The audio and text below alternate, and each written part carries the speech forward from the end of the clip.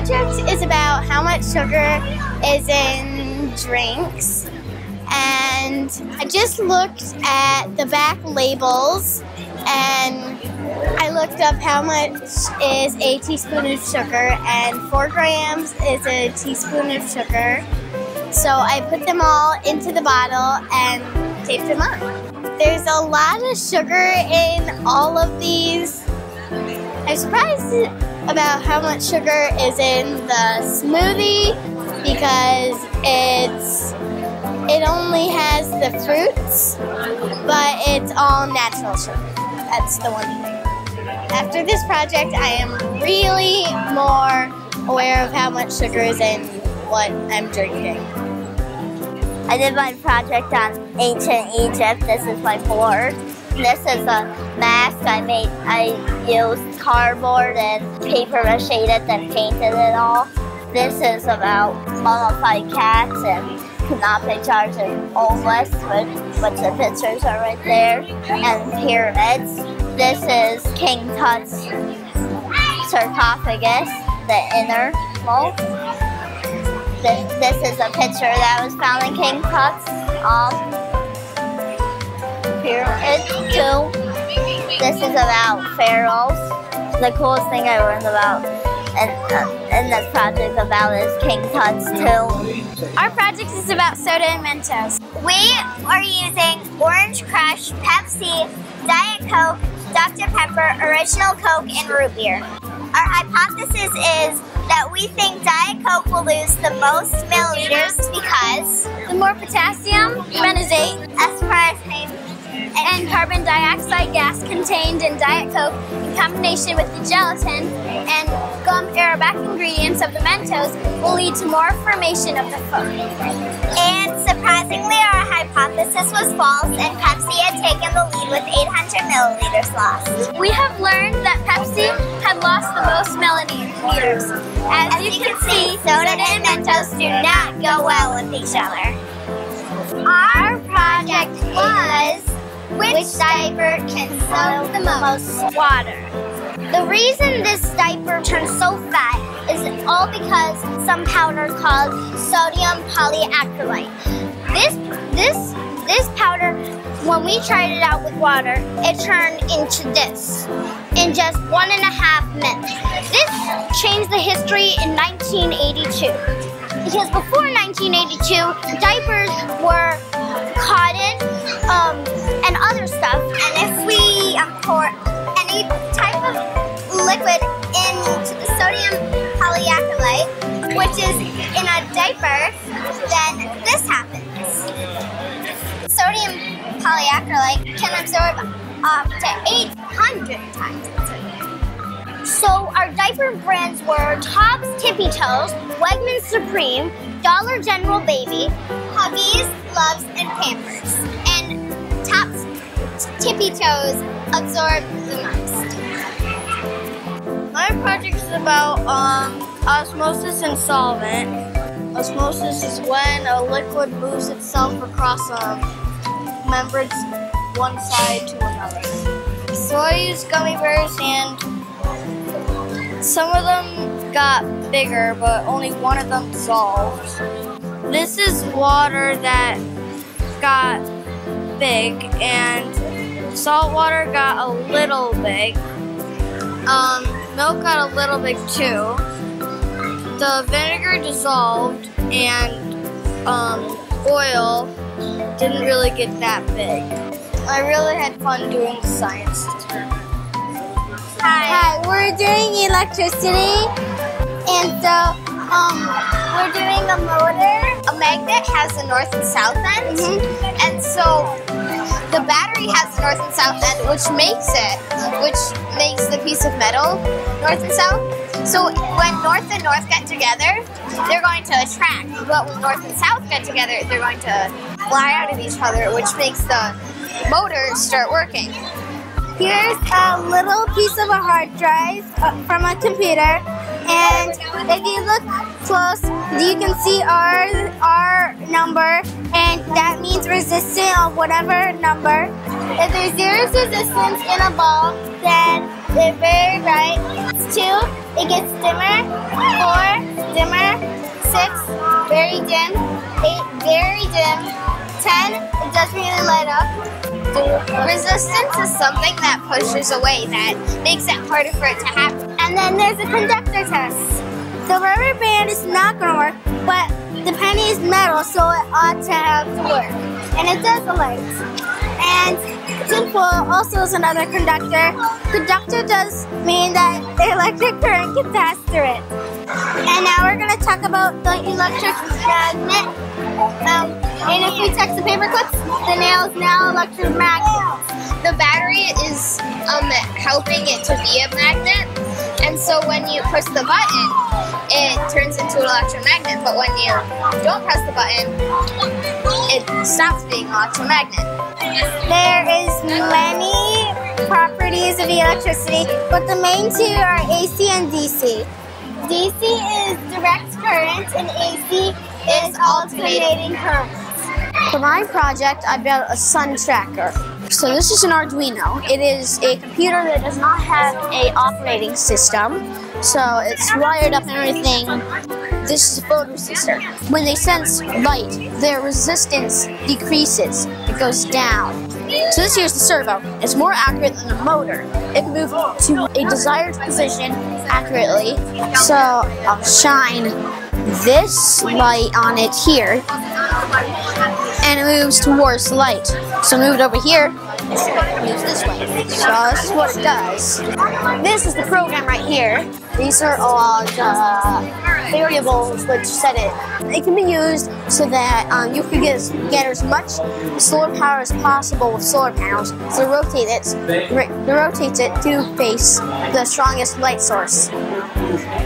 This is a combustion engine we made, and we're talking about the 4 cycles of the combustion engine: the intake, the compression, the power, and the exhaust. So it first starts off with the intake valve. It sucks in all the gas, and then the compression puts it so it can't go anywhere. On power, it explodes from the sparks, and then it sucks in all the smoke, and then the exhaust lets it out, and then it starts back at stage 1 on intake. We took pictures to see how we build it, and we had to do like screws, screwdrivers. We had to use a bunch of materials and tools. It was tough on some parts, but sometimes it was easy and sometimes it was hard. And it really works.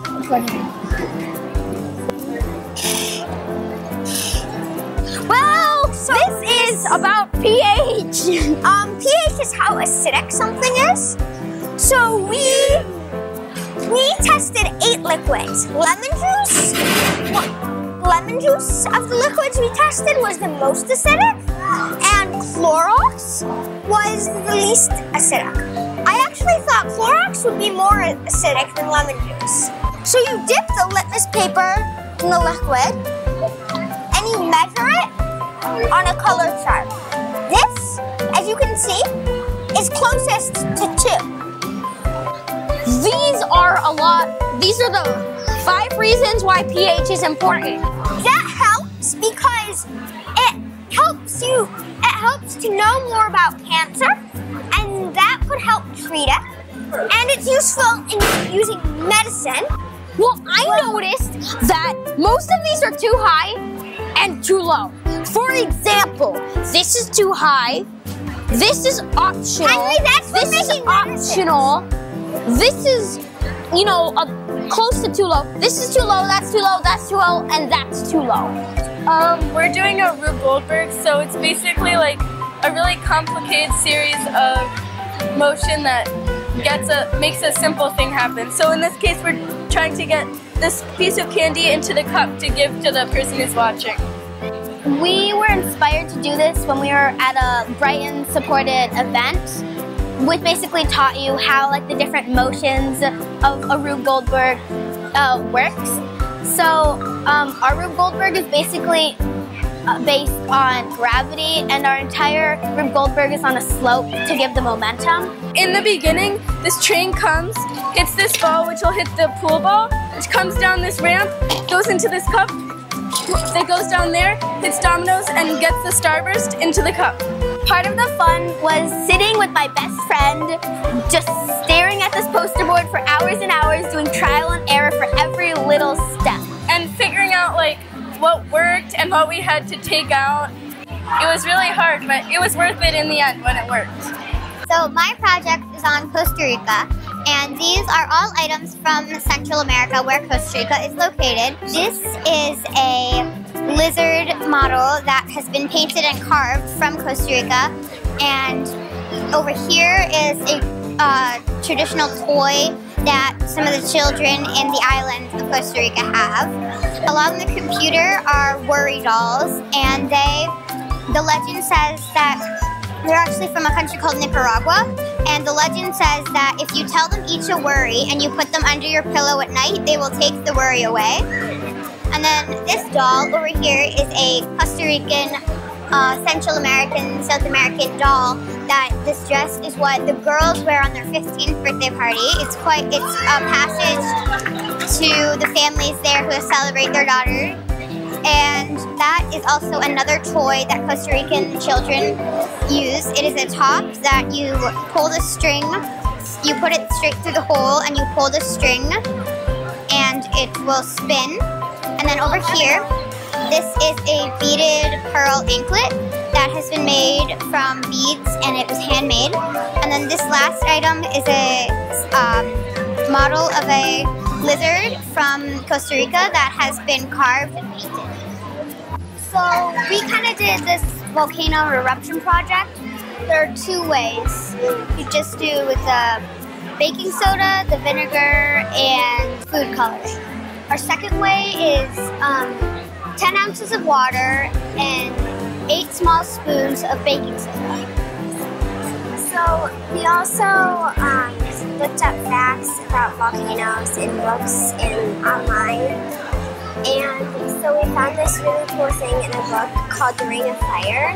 And it's basically about the Pacific Ocean and the volcanoes that are surrounding it. As if volcanoes weren't dangerous enough, their ash can become electricity charged and cause lightning. We had a lot of fun doing the science projects. Well, my project is about optical microscope. A microscope is an instrument used to see objects that are too small for the naked eye. And the most common of types of microscope is the optical microscope, which is uses light to imagine the samples. The first microscope was made in Netherlands in the 1620s by Cornelis Drebbel. The actual name microscope was made by Galileo Galilei. Microscopes are frequently used by scientists and doctors to more closely examine things such as cells that are too small they are visible to the naked eye. There are 3 types of microscopes. There's common microscope, which makes things 1,000 times bigger. So here's an example. Then there's the second one, which is the stereo microscope. And it makes things 100 times bigger. So this is an example of B. And then there's a third one, which is called the laser scanning microscope. It can make things 3D.